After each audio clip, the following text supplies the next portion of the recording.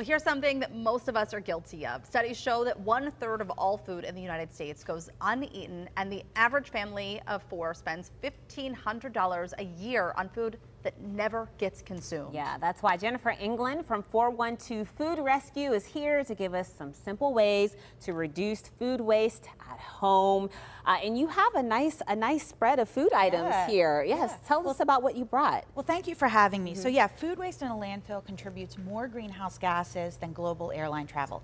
We're not going to stop flying, but we can stop wasting food at home. The #1 tip I have for you is do what works for your family. So for example, cut fruits and vegetables tend to go bad faster than whole. So you should buy whole, except I will never break this down. These are terrible. So I'm going to buy the pre-cut. So that's an example of like doing what works for you. I'm laughing right now because we have this exact package of butternut squash from Trader Joe's in our refrigerator right now. And they do go bad really quickly. Exactly. So secondly, learn how to properly store your fruits and vegetables.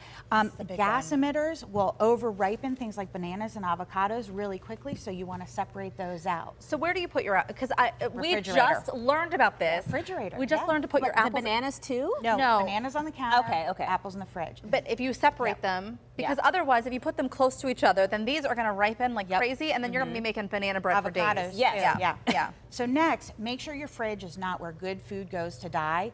Organization is key. I love these clear bins. We put all of our proteins in this. That means that the tofu is not getting shoved to the back of the fridge where I forget it. Because you forget about it and it just ends up, you end up wasting it. And label everything. So clear glass containers, but I also label with a date so I know what it is and when it went in there.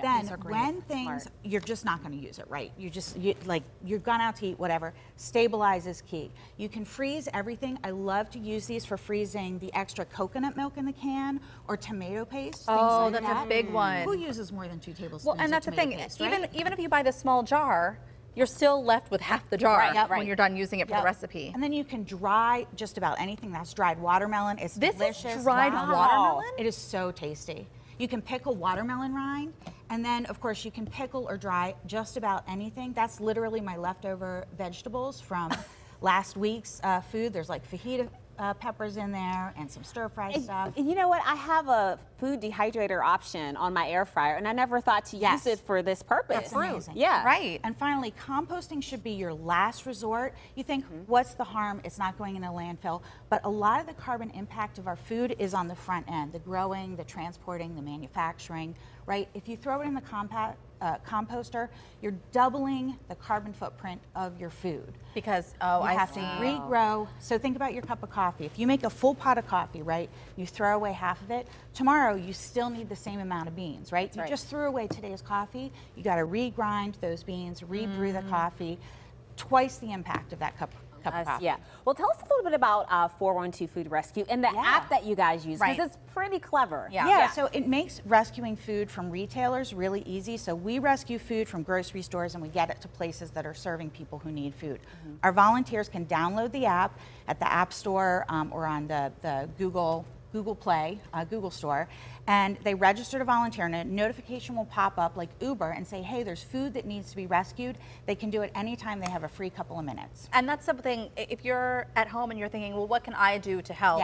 You can be one of those volunteers that picks up food. And don't feel bad if you're wasting food. We all waste food. I waste food. Oh my gosh, do I waste food? I try not to, but just bring it down. We can all reduce 25% this month, maybe 50% next month. Just bring down how much food we're wasting. We'll have a really valuable impact. And I think to see the growth of 412 Food Rescue, even just through the volunteers' eyes, these volunteers who come out for the first time, they're amazed by the process, right? Absolutely. Yeah. Boaz just did a rescue for us, actually. That's amazing. Wonderful. What does he not do? He does it all. He's incredible, that guy. Thank you so much for coming on today. Thanks Ahead of Earth Day, really good reminders for all of us. If you're interested in volunteering or learning more about 412 Food Rescue, we're going to have more information on our website. Just head to kdka.com/talkpittsburgh.